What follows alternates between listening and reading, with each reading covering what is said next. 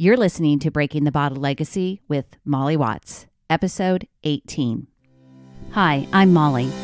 After a lifetime living under the influence of family alcohol abuse, spending more than 30 years worrying about alcohol and my own drinking, believing I had an unbreakable daily drinking habit, I changed my relationship with alcohol forever.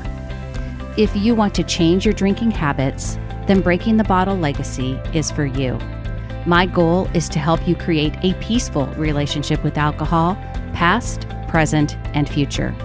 Each week, I'll focus on real science and using your own brain to change your relationship with alcohol. Nothing has gone wrong. You're not broken. You're not sick. It's not your genes. And creating peace is possible. I'm here to help you do it. Let's start now. Hello and welcome back to Breaking the Bottle Legacy with me, your host, Molly Watts, coming to you from a fairly decent Oregon right now. It's been off and on this week, but mostly on. And as we head into the deeper months of spring and summer, I don't know, you guys are going to get tired of hearing it because I'm just going to talk about how beautiful Oregon is in the summer. And if you haven't made a trip out to the Pacific Northwest with the travel restrictions starting to lift, I highly encourage it. This week on the podcast, I actually, in full transparency, will say that I recorded this interview quite a while ago, and I struggled with whether or not to publish it because there's a little bit of background noise in the back, and we couldn't clean it up, so I held it for a while. But I've re-listened to it, and honestly, the information in it is so good and so important. And I really wanted to be able to share it with you. So I'm going to talk first a little bit about why it's so important. And then we'll jump right into that interview. The interview itself is with Dr. James Maas. And Dr. Maas is a sleep doctor. He is also the CEO of Sleep for Success. He has been a professor at the Weill Cornell Medical College for years and years and has taught more than 65,000 students, a world record actually, while he was on the faculty for Cornell. And he is a leading researcher and somebody that has really been studying sleep medicine for, since the 1960s. He's also the person who coined the term power nap. And he's been on some pretty big stages, including the Oprah show and Good Morning America and lots of different spots. So I really was so appreciative of Dr. Maas and his time. And our conversation about alcohol and sleep is important, not only just because of the combination, like I said, for how alcohol impacts your sleep, because sleep deprivation is a problem for so many people. So I think anybody could listen to this episode and get a lot out of it because he gives tips that don't have anything to do with alcohol. And then also we talk about alcohol and sleep. Before we get into that conversation, I want to just give you some of the medical terminology and medical happenings, what happens when you drink alcohol and then try to sleep. The relationship between alcohol and sleep has been studied since the 1930s, yet many aspects of this relationship are still unknown. Research has shown sleepers who drink large amounts of alcohol before going to bed are often prone to delayed sleep onset, meaning they need more time to fall asleep, which is probably contrary to what many of you think. As liver enzymes metabolize the alcohol during their night and the blood alcohol level decreases, these individuals are more likely to experience sleep disruptions and decreases in sleep quality. To understand how alcohol impacts sleep, it's important to discuss different stages of the human sleep cycle. A normal sleep cycle consists of 4 different stages, 3 non-rapid eye movement stages and 1 rapid eye movement stage. So basically, these 4 stages repeat in a cyclical fashion throughout the night, and each cycle should last roughly 90 to 120 minutes, which Dr. Maas will talk about in that conversation. And it results in basically 4 to 5 cycles for every night for every 8 hours of sleep. And for the first 1 or 2 cycles, non-REM slow wave sleep is dominant, whereas REM sleep typically lasts no longer than 10 minutes. For later cycles, these rules will flip and REM will become more dominant, sometimes lasting 40 minutes or longer without interruption. And non-REM sleep will essentially cease during these cycles. Drinking alcohol before bed can add to the suppression of REM sleep during the first 2 cycles. Since alcohol is a sedative, sleep onset is often shorter for drinkers, right? So you fall asleep quicker, and some fall into deep sleep rather quickly. As the night progresses, this can create an imbalance between slow wave sleep and REM sleep, resulting in less of the latter and more of the former. This decreases overall sleep quality, which can result in shorter sleep duration and more sleep disruptions. So that's just like the basic bottom line fact of what alcohol does to you and why it is actually not true that drinking alcohol helps you sleep better, which is what a lot of people think. So that is one of the reasons that I really wanted to talk to a sleep specialist and was just so appreciative of my conversation with Dr. Maas. Without further ado, I would like to introduce Dr. James Maas and our conversation on alcohol and sleep. Hello, Dr. Maas. Thank you so much for joining me on Breaking the Bottle Legacy. I really appreciate you taking the time, and I appreciate you also saying to call you Jim. So thank you so much for being here. Okay, it's my pleasure. Awesome. Well, I talked a little bit in the introduction about all of your expertise on sleep and why, the amount of study and research and students that you've taught in terms of sleep science and psychology. But let me ask you first, as we head into this really important conversation about sleep deprivation, how much since you started first studying sleep science, which was a while ago now, right? You started studying it, really kind of were a pioneer in this field. How much has sleep deprivation changed, or how much more prevalent has it become since you started researching this back in the 1960s? That's a great question. We used to sleep 10 hours a night. Uh-huh. Wow. And then it went to 9, then it went to 8, then it went to 7, and now about 30% of the adult population is getting 6 or less. Ugh. And our teenagers, I fondly call them walking zombies. They need 9.25 hours of sleep a night to be fully alert all day long, and they average 6.1. Oh. So the vast majority of our high school and college kids are really very seriously sleep deprived, and it has deleterious consequences, which we are about to talk about, that will affect them not only in school and athletics and socially, but it will affect their health, their cognition, their longevity for the rest of their life. Yeah. That's, I think that obviously we all probably know and understand, and it's kind of an accepted idea these days that screen time has really impacted our sleep, and it is definitely impacting our teenagers and our youth sleep as well. Back in the 60s, we just didn't have the amount of screens that we do these days. And I know that that is certainly something that is causative, I'm sure, for sleep deprivation. When you consider the amount of time a teen spends either on the internet, on the phone, watching TV, playing video games, it amounts to close to 9 hours a day. Right. More might be studying with half their brain, right? But they're tuned into emails and a lot of distractions. Yeah. Well, like I said, I think that everybody kind of accepts and understands that that's definitely one area that we can, that has to be addressed when we're talking about improving our sleep health. What I definitely wanted to talk with you about today was how alcohol impacts sleep, because I think that there's a lot of misconception people believe that drinking alcohol actually helps them sleep better. And that's just not the truth, is it? No, not at all. Alcohol might induce sleep, Mm-hmm. but it certainly disrupts sleep. Mm-hmm. When you drink late in the evening, it's going to affect you about 90 minutes after sleep onset during your first REM, or rapid eye movement period, the period in which a lot of dreaming takes place.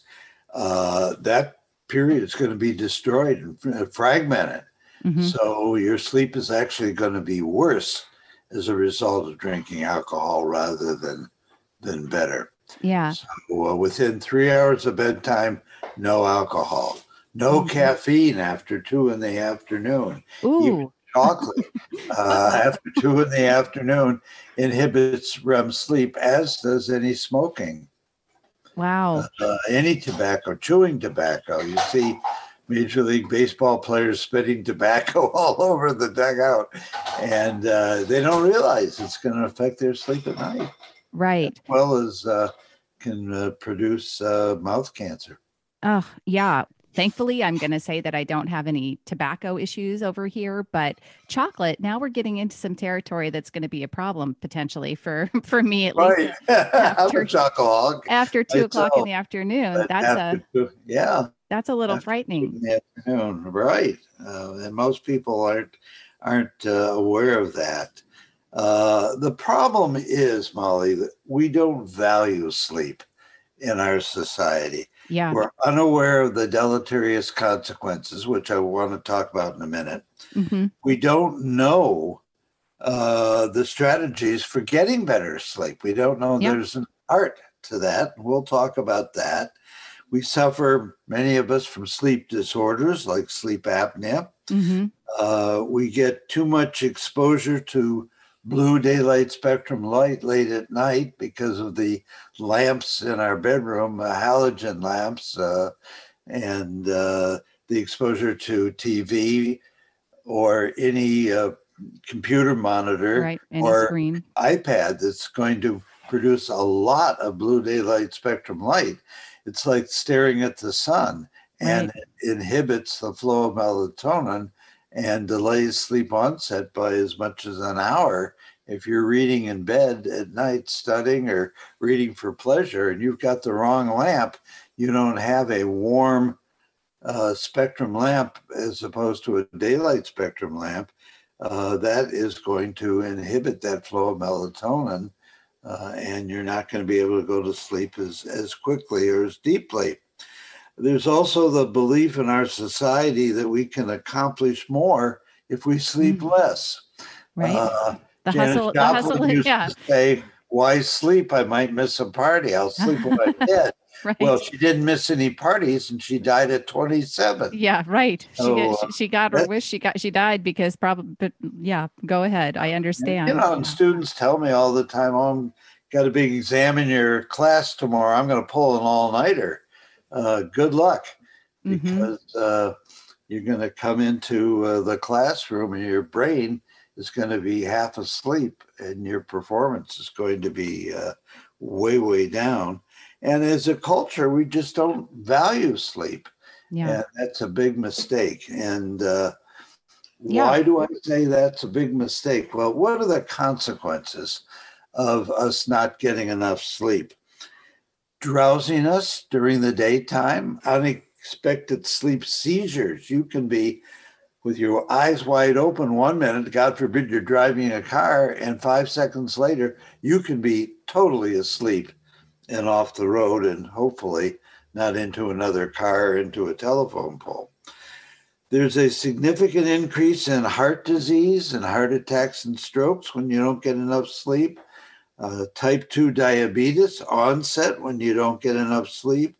Irritability, anxiety, depression, weight gain, breast cancer, colorectal cancer, early onset Alzheimer's disease, and most importantly, a lowered immunity. And especially now with COVID, Yeah. if we're not getting enough sleep, we're much more likely to get the virus. Right. We lose our sense of humor. We lose our socialization skills. We lose our motor skills, so our athleticism suffers. And as far as our cognitive performance, we have a reduced ability to process material, to concentrate, to remember, to communicate, to multitask. Our creativity drops, our creative problem solving, our critical problem solving drops. We make stupid decision skills financially, socially, behind the wheel of a car, in some reduced health and performance. And how well you sleep is the best predictor of how long you're going to live. Yeah. Those people who don't sleep much are much more likely to die earlier than those who get adequate rest. That is a long list, Dr. Maas, of things that can go awry and are really the negative side effects of not getting enough sleep. Yeah, so that is a just a really overwhelming. I mean, really, this is it's everything. Yeah, exactly. Like you said, this is critical, and I very much understand. I align with this so deeply because I recently just took a 30-day break from alcohol altogether. I've been reducing my alcohol intake a lot over the last 2 years. And so I haven't been drinking a very moderate amount previous to this, but in this last 30 days over dryuary, I was completely alcohol free. And I know my Fitbit probably doesn't track everything correctly with my sleep, but I did get my highest sleep score ever during that 30-day period where I was completely alcohol free. And I have to believe that, that was because, at least partially because of taking that negative factor out of my healthy sleep equation. Right. There's no doubt about it. A lot of people don't realize that they're sleep deprived. They think that how they feel is normal. And then they go on vacation or on the weekends and they sleep extra, and suddenly they feel better. Mm-hmm. But we become habituated to these low levels of sleep, to low levels of alertness, and we think that's normal. So I like with our listening audience to have a little quiz right now. That'd be great. And that will help you determine whether you are sleep deprived and need help and need to change or not.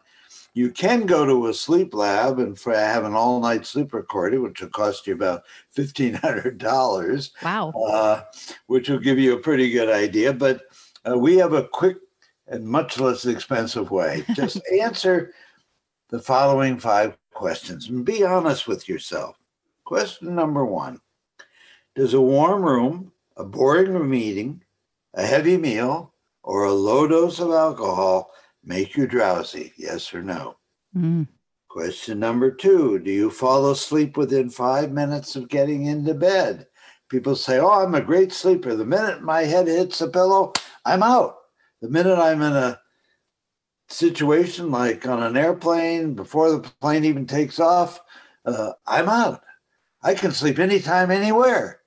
If that is you, you are pathologically sleep deprived, because the well-rested sleeper takes 15 to 20 minutes to go to sleep. Okay, good. Question number 3, do you need an alarm clock to wake up? You should never need an alarm clock to wake up, because what it's saying to you is, look, I don't care what your body needs, what your body wants, you've got to go to work. And you should wake up naturally and well rested. Question number 4, do you hit the snooze bar repeatedly? Well, yeah, every 15 minutes for an hour, and I get another hour's worth of sleep. No, you get about 18 minutes of fragmented sleep. So you should never have to use the snooze bar. And lastly, do you sleep extra hours on the weekends? Answer yes to any 2 or more of those questions and consider yourself pathologically sleep deprived. Wow. And you better do something about it. Wow. Oh, I cannot wait I'm going to link all of that in our show notes, folks. So you will be able to access that sleep deprivation quiz. Really appreciate you sharing that with us. I can already tell you that sadly, I think I already have two of them, even without, regardless of Well, my alcohol intake. most Um, do. So yeah. what do you do? What we have to do is, number one, determine your sleep requirement. How many hours do you need to be fully energetic, wide awake, and alert all day long? And for most people, you're going to have to add at least one more hour from what you're doing right now. Okay. Way to do that is, for a week, go to bed 15 minutes earlier than usual. And if you're not fully alert all day long the next day, the next week, add another 15 minutes.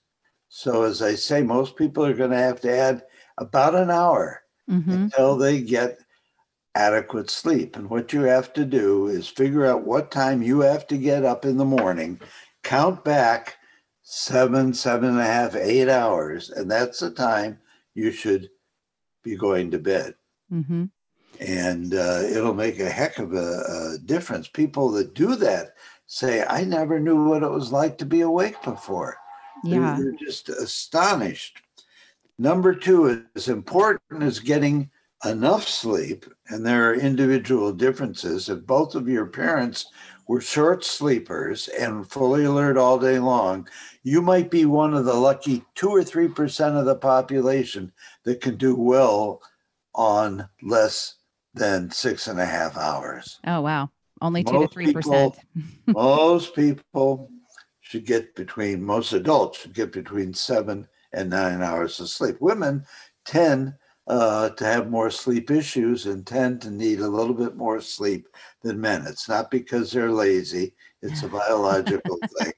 I got to think it might be hormonal. And often it's hormonal. But as important as meeting your sleep requirement every night is to maintain a regular sleep-wake schedule. To go to bed at the same time and get up at the same time, Monday through Monday, including the weekends. We don't have two circadian rhythms, one for the work week or the school week and one for the weekends. We've got to be constant. So when we get into bed, the body knows then it's time to shut down. And if we keep having a yo-yo sleep-wake schedule and going to bed later on the weekends, we put ourselves into eastbound jet lag without leaving home every Monday morning because the body doesn't know when to shut down. We're playing yo-yo with our circadian rhythms. So that's important. It's also important to get one long block of continuous sleep. It's normal to wake up several times during the night. Most people don't realize that. Okay. But if you're up more than 20 minutes, you're going to be up an entire what we call REM cycle, 90 minutes before you're able to get back to go to sleep again. Okay. So I want to make sure I hit that. So if you wake up in the middle of the night, it's normal. If you stay up for longer than 20 minutes, you're basically going to take yourself out of that full 90-minute cycle. Right. That you're going to have to complete the 90-minute cycle. Gotcha. Yeah. And there are some things that you could do to help you out if you wake up in the middle of the night. I mean, if you just have to go to the bathroom and you keep the lights low and get back into bed, most likely that's not going to affect you the next day. But if you go into bright light, if you get distracted, if the television is on or what have you, that's going to keep you up. But there are some over-the-counter, very safe remedies. There's a little tube that you can get called Sleep Doctor PM. And if in the middle of the night you do wake up, you spray a little 7 pushes of a spray bottle under your tongue, and it'll put you right back to sleep without a late return to morning. It's very good. It comes in 2 formulas. One you take before you go to sleep to relax you. It has some melatonin and valerian root in it, all natural substances. And by being more relaxed, sleep onset is easier. It's more amenable. Sure. But whether or not you've taken that 30 minutes before you go to bed, If you do wake up in the middle of the night, you can take this reduced strength formula that also comes in these tubes. And as I say, do little 7 spritzes under your tongue, and it'll put you right back to sleep. Awesome. I'm going to link those in my show notes as well. So you would definitely not recommend, correct, having a nightcap, getting that. No nightcaps, and try to avoid prescription sleeping pills, because especially with alcohol, they can kill you. Sure. But alone, they're often subjecting you to some side effects that can be very, very unhealthy. So what we want to do is develop good sleep hygiene, which I'll talk about in just a minute.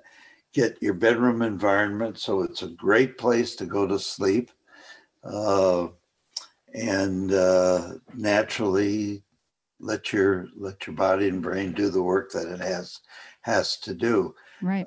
Being asleep at night, the brain repairs itself. It's just not turning off the motor. In fact, the sleeping brain is more active at night than it ever is during the day. And getting rid of toxics that are in your brain that shouldn't be there, and helping you make new connections of ideas, things that you've learned during the day. Your brain solidifies a physical record, a memory trace of those things, so that you can have that information to work with, to perform well in school with, athletically, etc. Mm-hmm.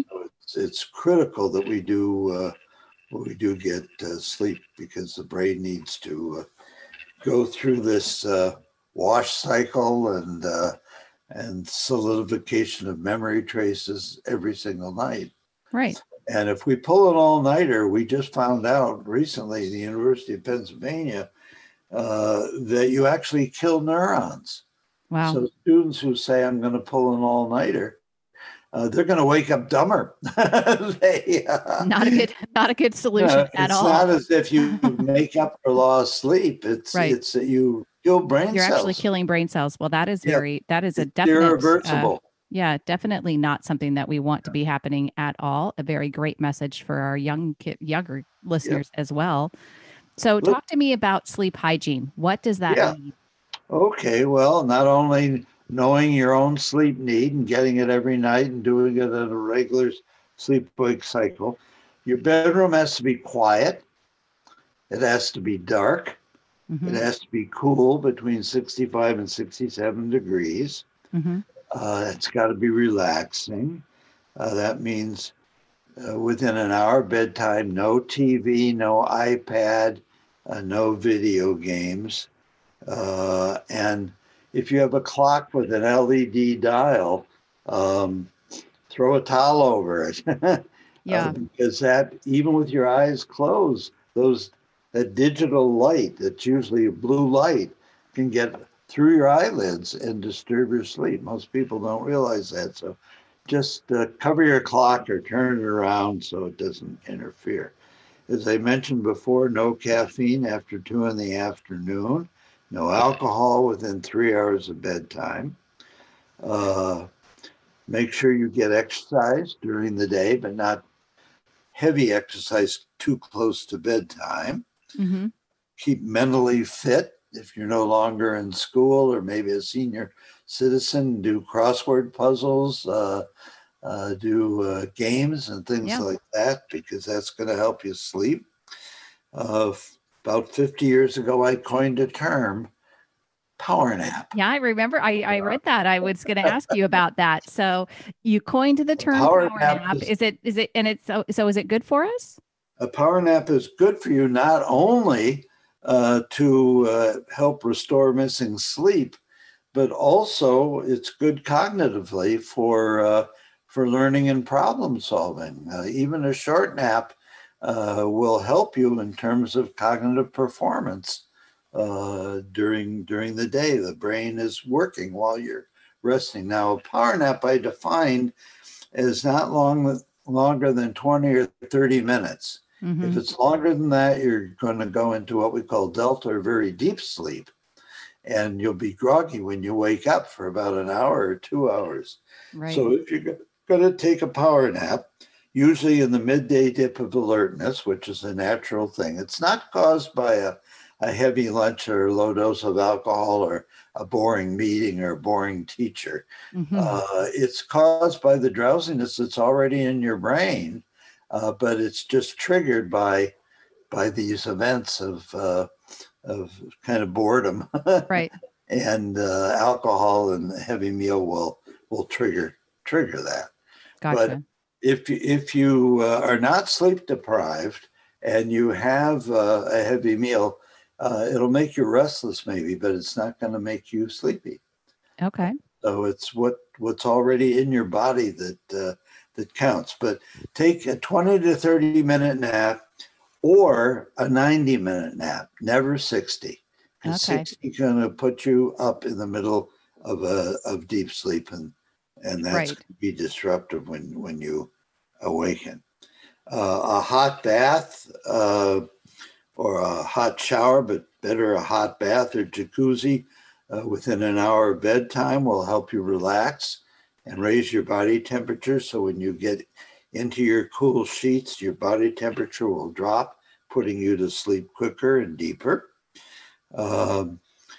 If you have some anxiety from stress, which is the main cause of insomnia, what you should do is a little meditation during the day, some relaxation exercises at night, some breathing exercises where you, for 4 seconds, inhale as much air as you can, then hold your breath for 7 seconds, and then for 8 seconds, slowly release that.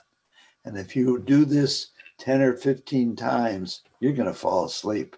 It's a way of putting your body at ease. Another way is progressive relaxation by clenching up your toes as you're lying in bed, and then letting go of that energy as you relax your muscles. And then you tighten the muscles in your thighs and your calves, and you work right up through your forehead, tensing and then relaxing.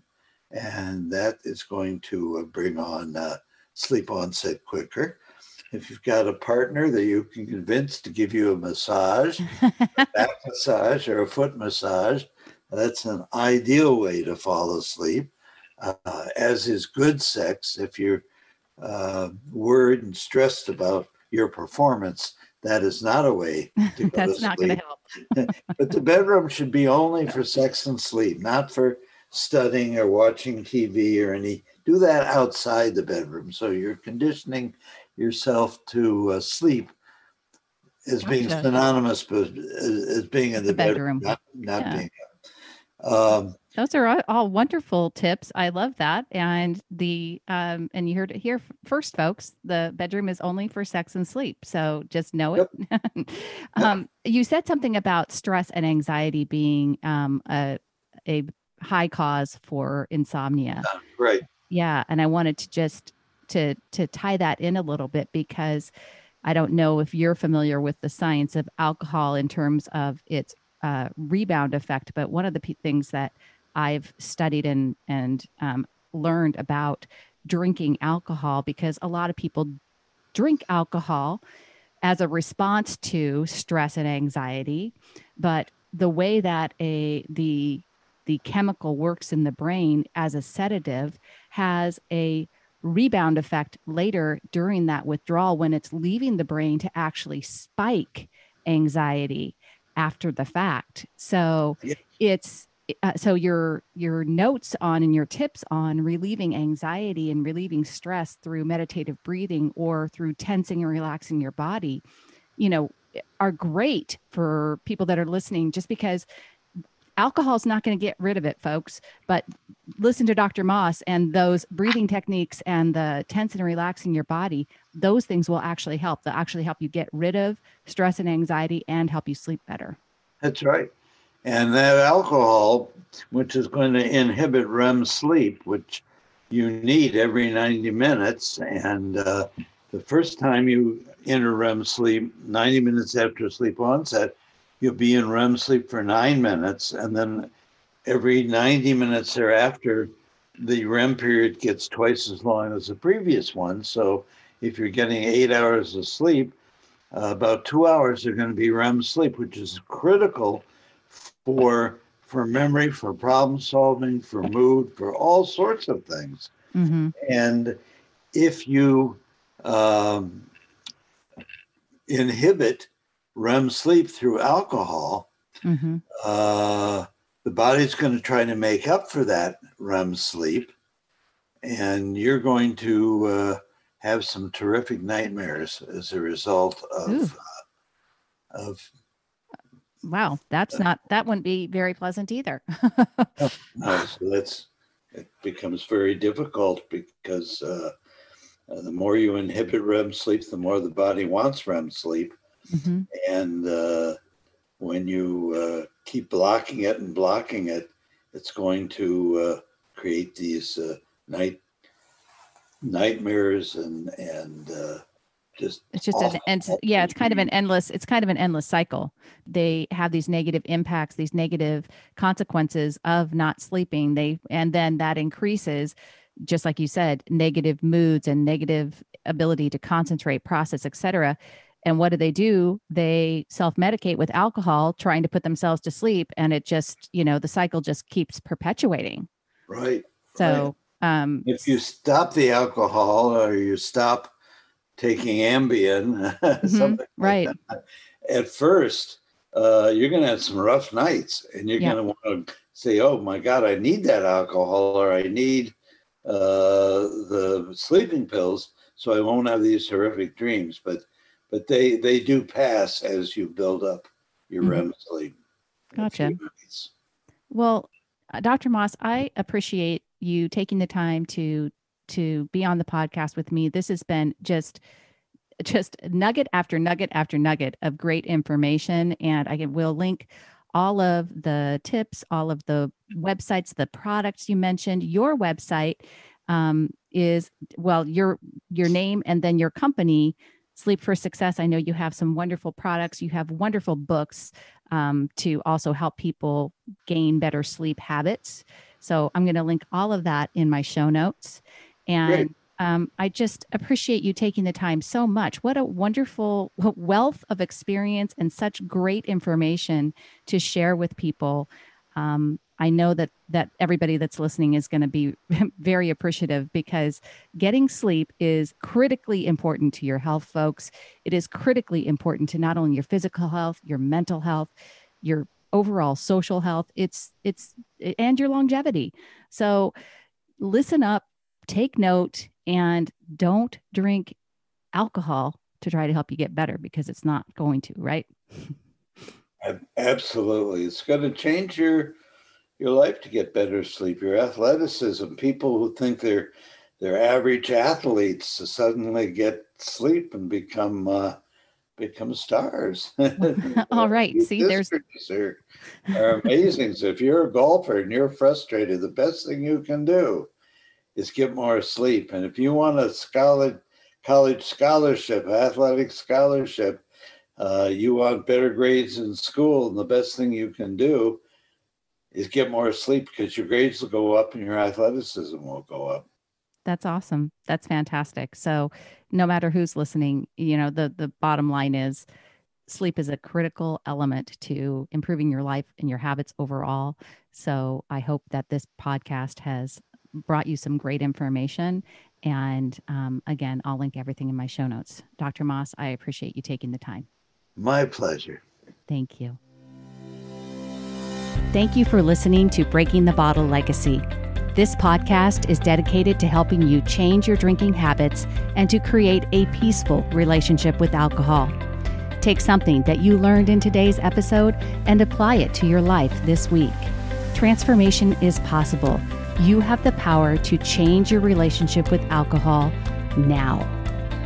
For more information, please visit me at www.mollywatts.com.